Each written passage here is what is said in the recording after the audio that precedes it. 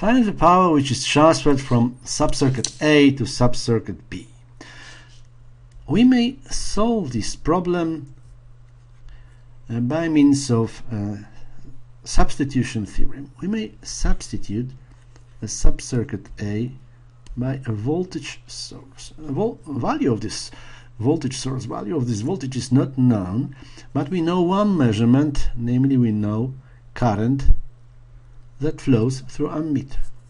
Knowing this current, we may calculate this voltage, also we may calculate this current, and then we may calculate the power which is transferred from A to B.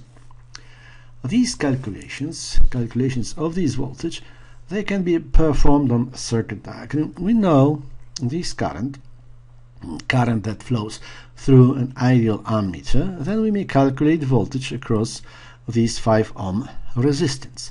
Knowing these two voltages, we may find a voltage across another 5 ohm resistance, and this voltage is our U, which is 30 volt. We may calculate the current that flows through this resistance. This is 6 ohm. And then, knowing these two currents, we may calculate the total current that flows, leaves subcircuit A, leaves voltage source that substitutes subcircuit A. This is 8 amp. Then power of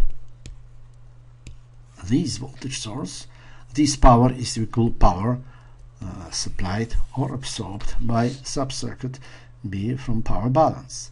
This power is positive 240, 8 multiplied by 30 is positive. This voltage source satisfies active sign convention, which means that subcircuit A supplies 240 watt power and subcircuit B absorbs this power.